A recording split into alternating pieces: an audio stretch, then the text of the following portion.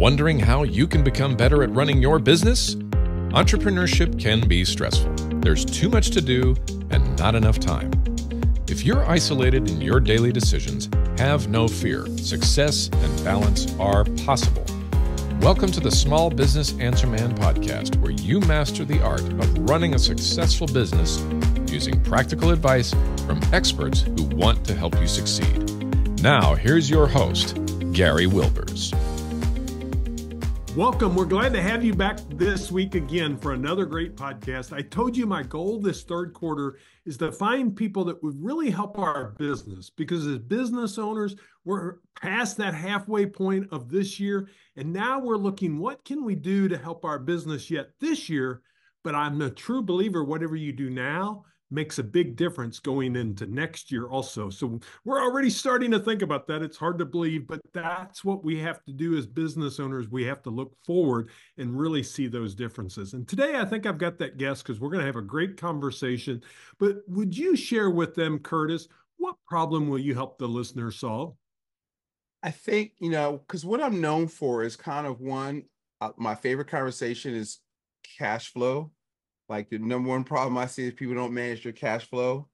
I want to talk about keeping more of what you make. So everybody's chasing money, but the problem is it's like filling up a leaky bucket with holes in it. We've got holes in our bucket, which we call wealth transfer. So I want to manage your cash flow. I want to plug the holes in your leaky bucket so you keep more of what you make. Oh, this is going to be a great conversation. Today's guest is Curtis May.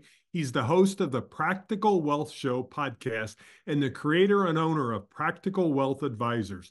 Curtis has been planning for individuals for more than 35 years, and he is passionate about helping his clients save money and live the very best life they can live right now. The primary focus of his financial planning firm is to help businesses and families become financially free by following the principles of wealth creation that have endured for centuries around the world. Curtis, it is great to have you on the podcast. Welcome. Yes, I'm excited to be here. Thanks for having me. Well, I'm excited to talk about cash flow because I talk about a concept that I want the business owners at the end of the rainbow to have a pot of gold there that they have there. So, and cash flow is one of those areas that really kind of sets that up and getting them to think about it. But if you would, why don't we just go into that right away with cash flow? Share with them your concepts and maybe your philosophy that you have there that will help them think about how they should really look at their cash flow in their businesses. Okay, so I will start with Curtis has no original thoughts. All right. and I've kind of like, what I know is a combination of me trying stuff I've read, trying it, and what I call Curtisizing it, right? So yeah, I like that. I like to give people framework so you can get into it. So a lot of this framework comes from two things: The Richest Man in Babylon, okay, and Profit First, which is kind of like the Rich Man Babylon for business owners, right? Yeah. And so, one of the things is that, because I used to, I grew up in business. My family was in supermarket business. We're in a tavern business. So I actually grew up in retail. And then, although I started my financial business in college, but one of the things I always thought that everybody else got paid, and, if there's any left over, you save it. You save, so it's because the GAAP accounting, traditional accounting is profits. No, yeah. Revenue minus income equals profits, right? And let me tell you, if you do that, you're going to starve to death, right? So what I learned from Profit First was that revenue minus profit, right? You have to pay yourself first from your business. In our business, for me personally, I save 15% of my gross revenue, okay? So revenue minus profits minus owner's pay. I pay myself. You have to pay yourself. Like, you have to figure out what your life costs. Because there's the thing, Gary, they say, I'm bootstrapping, I'm just growing the business. The business is there to serve you. So you need to figure out what it costs to raise your kids, to run your household. And I think that if the business can't do that, that's your business talking to you. So you have other problems, right? You're spending too much money, your revenue is too low, your prices are too low, your marketing's bad. I mean, so you have to watch your numbers. People don't watch their numbers. And so you get that. So I'm really aiming, you should do a profit loss really, I do mine every week. So as a family, you should do a profit loss every month. And as a business, like every week, at least, right? And so then I set aside, here's the other thing. I learned to set aside the hard way money for estimated taxes. So I set aside 15% for that because, you know, they don't take that out and you could get a surprise. Oh, I had a good year. It's like, wait, you know, your account says you got $30,000. Great. You had a profit. You got to write a check for IRS, $30,000. Where's that at? I didn't save that. So you have to save that. And then, you know, then you try to run your business on less. So I'll run my business on like 35%. Everybody's got to do it differently. But what we do is we manage it through different bank accounts, right? So it's kind of like the envelope system, but instead of using cash, you use checking account. So I have an account for income, just income. And then we flow it through, you know, operations, tax, profit, owners pay, right? And so you say, and so what you do is, it's really interesting if you will do that every time you get paid and get into a rhythm. Savings becomes fun because, like, I need to, because we talked about at the beginning, you know, you want to be rich. If you shut the business down, you're still supposed to be rich. The business is there as a vehicle to create financial freedom. What is that? Passive income greater than expenses. Income follows assets. Even if you shut the business down, you're still supposed to be rich.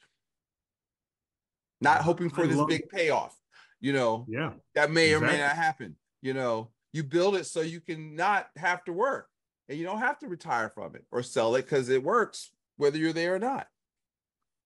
Yeah, that becomes the real key in getting business owners to really look at those financials and do something about them, not just look. Yeah. You know, really make those changes. You can really change that aspect. It's kind of interesting. Early in my career, at a point in my career, I mean, we had a lot of debt. And we started listening to Dave Ramsey. And we started following some of the philosophies of snowball debt and get some of that taken care of. And when I sold my business, the good part was we were already far down that path. So I didn't have to use all that money to just cover my debt. I was able to put myself in that position. I feel fortunate, I'll be honest, but we all have that. If we're a business owner, at someday we want to get the pot of gold at the end of the rainbow. But the only thing is so many people think they're going to wait and they're going to put everything in their business and hope that day comes. What we're telling you, what I've heard from Curtis is we start that from day one by the systems we put in place and how we manage our cash flow. Because if you think about, you know, income follows assets. I heard it from Daniel Priestley. And so there's different asset classes. So if you break open the Fortune 500, here's what you'll see. They build businesses. They buy real estate. They buy paper assets. Okay. And so, I mean, and it's more to it than the stock market, right? Paper is tax liens, paper, private lending, paper, notes. I've got clients that buy notes. You don't want to do the house. They just buy the mortgage and they get a check. So, and the emphasis is on buying while you have active income from the business, buying cash flowing assets. Like if it don't send you a check within 90 days, you got to have your own criteria. It's not an asset, right? You're just investing for capital gains, hoping markets go up. And so my challenge with typical financial advice is built on hope. You know, hope the S&P does well. I hope, you know, I bought this price at this price. I hope dollar cost averaging work. That's all typical advice, but that's designed to create wealth for the Wall Street, not for you. Right. Their goal is not make you rich, right?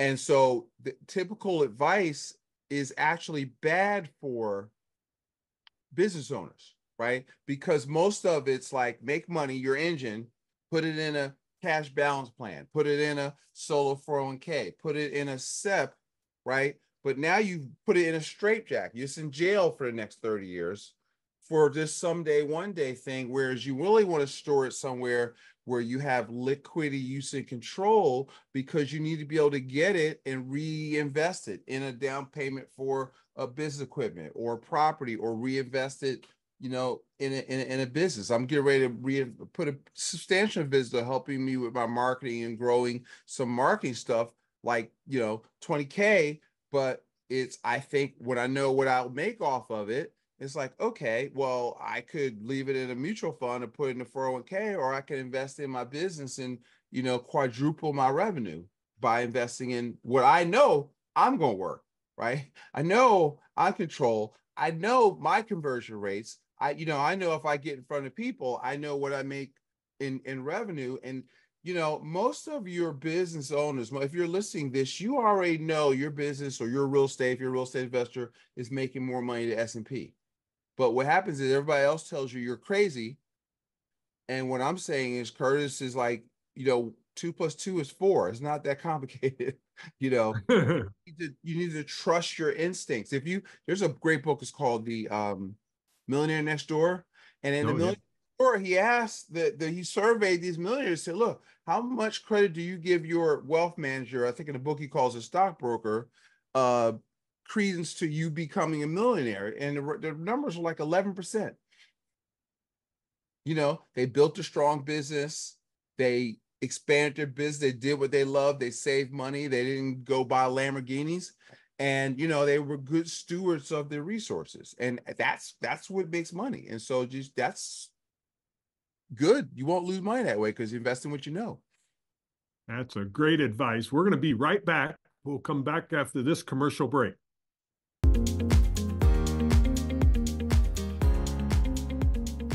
And now back to the show. Well, I think that's really important that they look at that cash flow, really thinking about how they're going to use their money and make it work for them. You talked about you want to invest because you're doing a very specific marketing plan to be able to grow your revenue. But also we have some of those business owners that looked at, they need some more effective strategies to increase their revenue.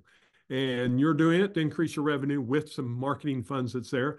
But they're worried about if they do invest those additional funds in advertising, they're not going to get the return. So what would you share with a business owner in that area?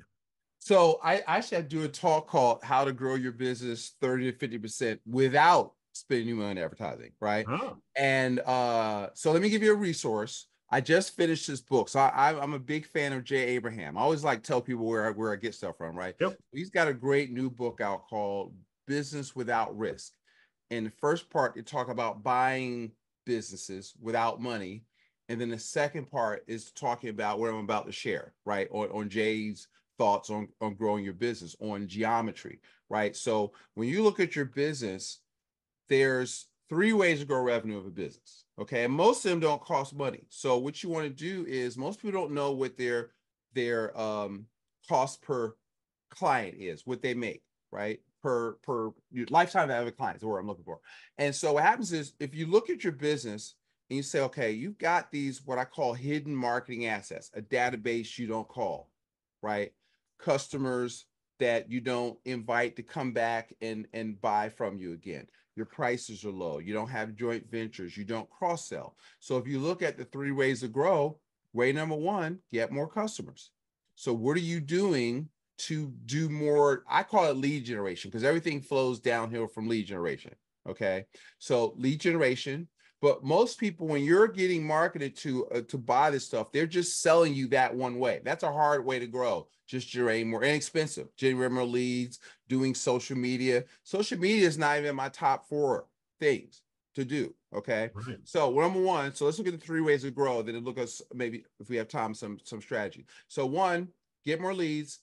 2, increase your conversions, right? So how do you increase your conversions? Most sales are made after the 7th to 11th contact.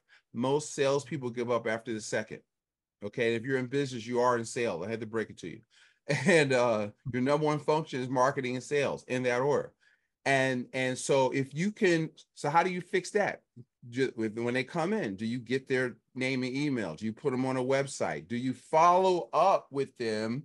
You just let them come in your place of business and leave? You're just wasting all your money. So you are advertising, you're wasting most of it because you let them come in and leave.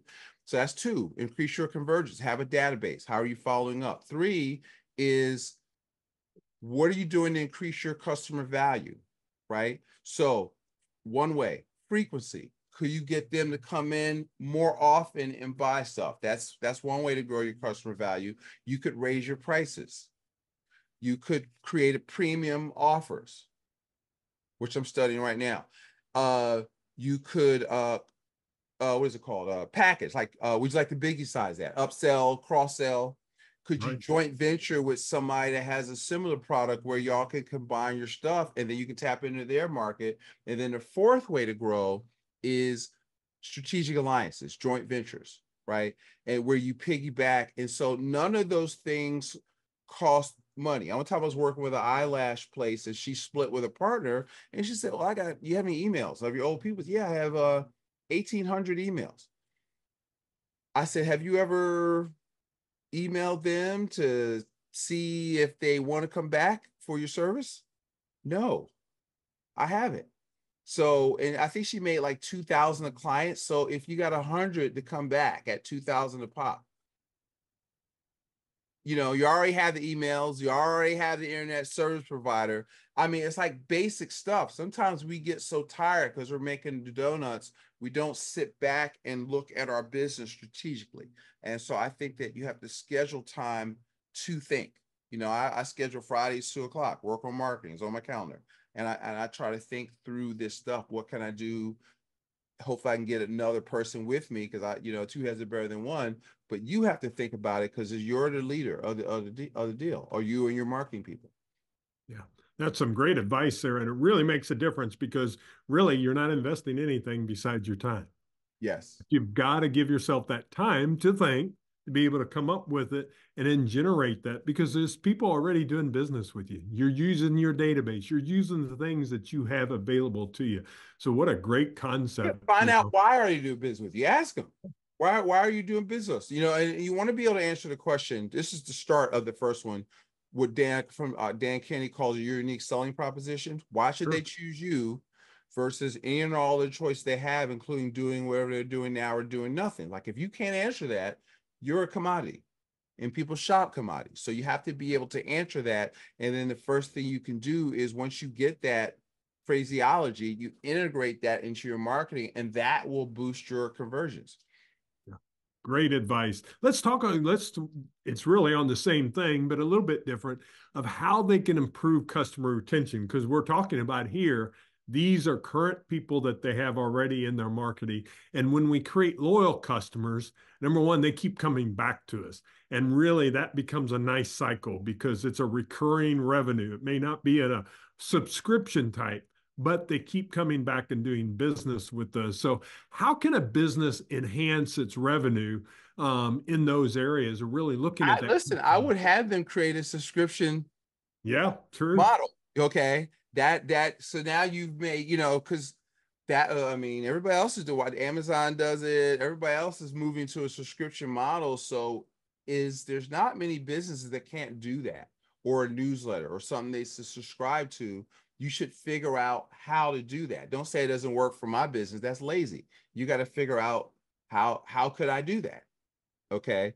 I think the other thing is I was at a conference once, event, and it was what is his name? Glazier Kennedy, Bill Glazier, right? And so he talked about retention, and in the book, The Ultimate Marketing Guide by Dan Kennedy, says he talked about retention as a profit center, right? Because and you'll see reactivate, like this guy said he had 26 separate and distinct reactivation campaigns for customer retention. I remember looking at my journal going, how many do I have?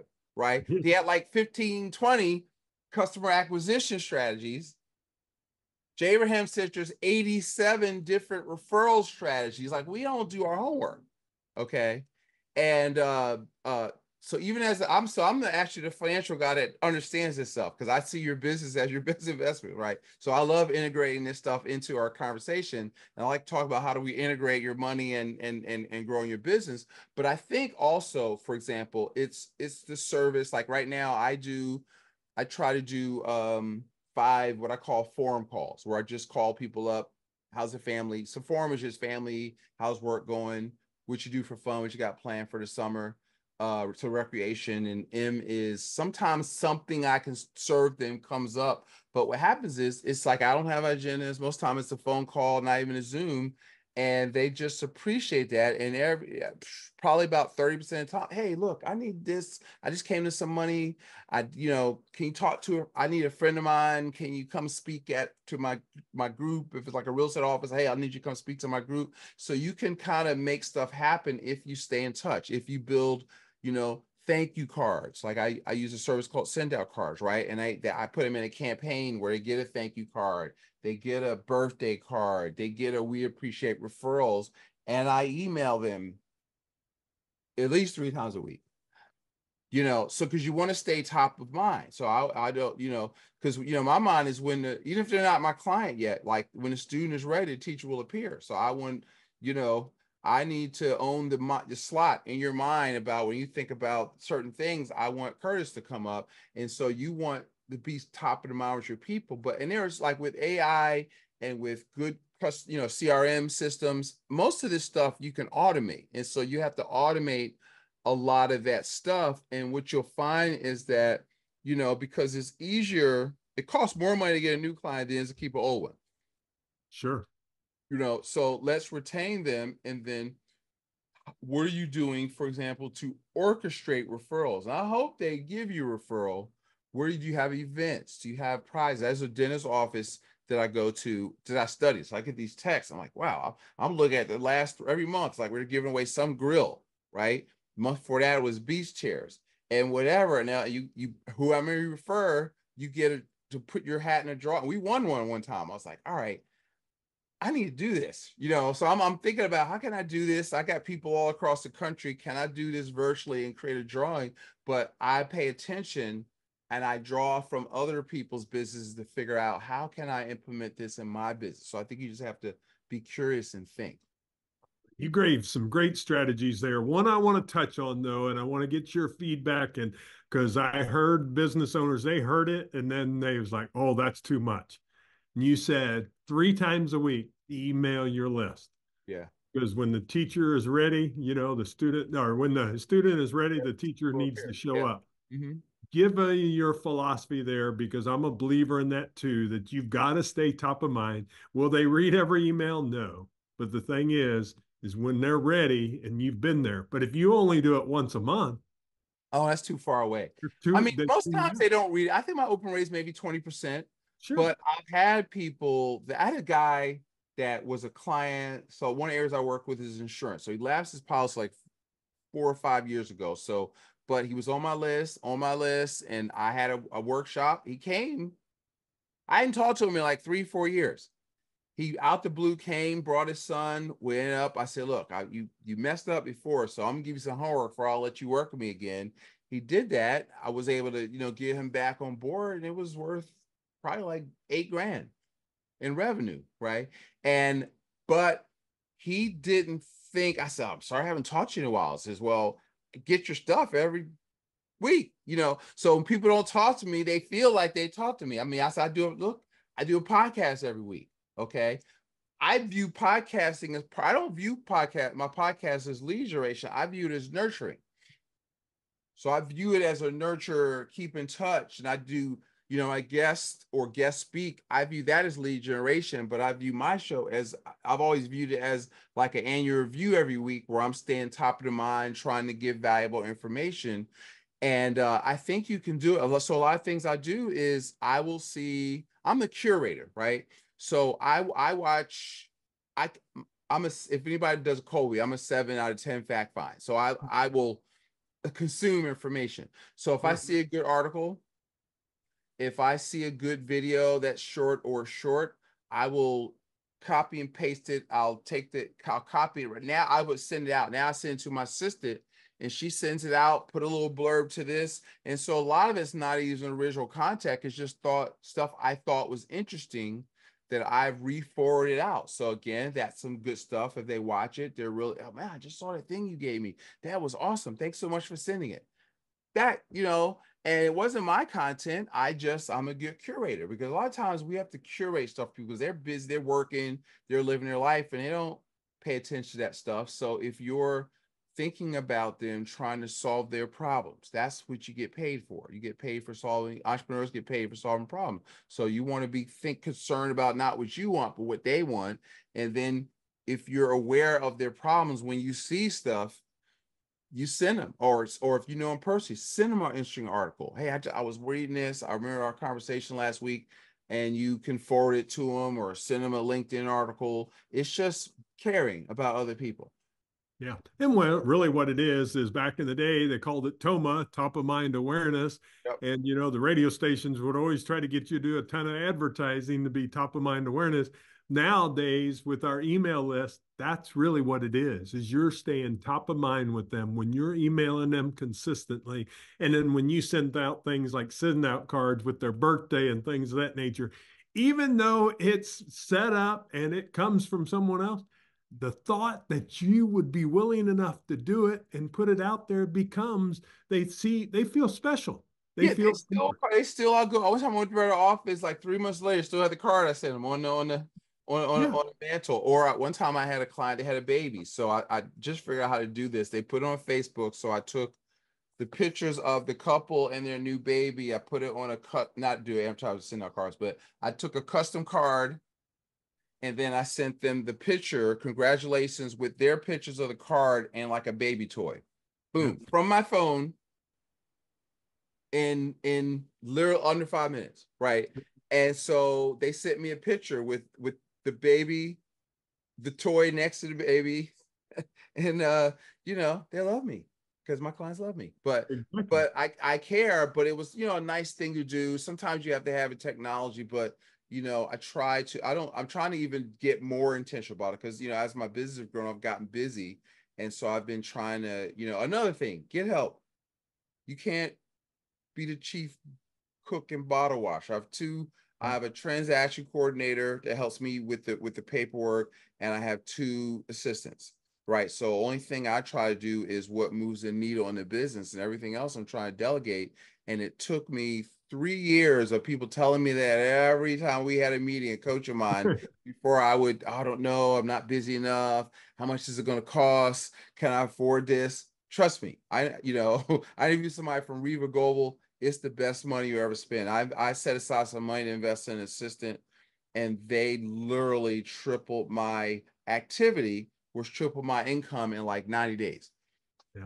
Made a difference because you were doing your unique ability to think you're zone of genius, a couple different ways to stay out there, and you're staying in that now and doing what you do best versus all that administrative stuff. That's the number one thing you can do. Like, hear me, guys. That's just working your unique ability. I try to look. If it doesn't, I had a mentor say, his name Bill Walsh. He said, listen, if you want to make $1 million, that's $500 an hour, right? So anything that you put your hand on, any piece of paper you touch that ain't worth $500 an hour, you're losing money.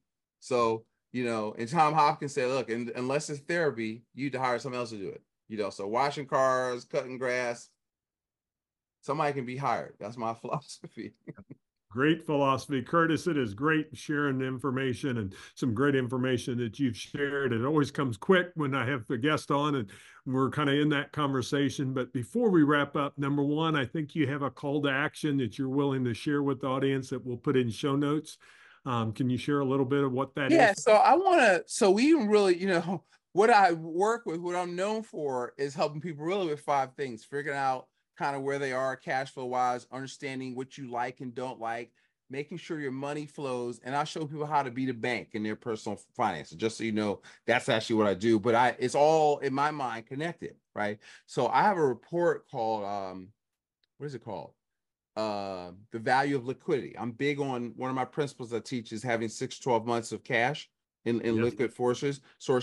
So I have a report called the value of liquidity. So if you will text all one word, all caps, be the bank to 55444. Says be the bank, all one word, to 55444. It'll send you out our report. And then, guys, just if you want more of the madness that is Curtis and how we help people, create wealth outside of Wall Street, just check out our The Practical Wealth Show or the YouTube channel. And and our website is practicalwealthsolutions.com. We're going to send a giveaway with another report, the 5 principles of personal finance, that we'll have for your show notes. And guys, just educate yourself. I'm a financial educator. Yeah. Well, I appreciate you, because that's the thing, is too many of them are not educators, but I can see the difference already just through the conversation. We didn't really talk about wealth. We talked about how you grow your business so you will have wealth. Right. So a little different change there right out the out. There's no such thing as wealth management. You have to create it. Like, you got to make money, and you got to save 15, 20% or more of what you make. Do that, you're halfway to the winner's circle. Then you can figure out how to deploy it. That's great advice. So we'll have all that in show notes. So please check out his information. Some great things there. I've looked at website and some of the other things. You've got great information up there. Before I let you go, though, I've got to ask you this question, because I ask every guest. What's your best advice you would give the business owners? Understand what business that you're in, which is the marketing business. Okay. So I don't care what you think you're doing. You can never take the gas off the marketing of your thing, be a marketer of your thing, not a doer of the thing. And then I would say 15, 20% of your gross income. Yeah. Great advice. Again, check out his website, check out the download that's available to you. We're going to have all that in show notes for you. My action I'm going to give you is look at your cash flow and really dig into it and start asking yourself, what changes do I need to make? Hopefully you're already paying yourself, but what are the challenges you have in that cash flow statement? And really dig into that. We talked about that earlier on, and really decide. Yeah, I love what he said. Your business is for you. It's for you to create that pot of gold at the end of the rainbow. You're creating the economy. You're growing the economy. You're helping employees by paying them and employing them. But make a difference for yourself too. Don't let yourself just be out there, because that's what I hear from business owners. They're stressed, they're overwhelmed because they're not doing it for themselves. They're not looking at the bigger picture. And really that becomes the real key. So come back next week. We'll have another great guest, and we'll really keep this going, because what I told you is what we're going to do in third quarter sets us up for success for the rest of this year. But then we carry it on into next year, and it'll be here before we know it. It's hard to believe we're already in that third quarter of the year. So thanks for joining us. Curtis, thanks again for being on the podcast, and let's go out and make it a great day. That's all the time we have for this week. To continue your journey, head over to smallbusinessanswerman.biz to access the tools and resources mentioned in today's show. If you enjoyed this episode, please subscribe and share it with someone who would benefit from listening. That's smallbusinessanswerman.biz. Until next time, remember, when you find the right solutions, your business grows and you get your time back.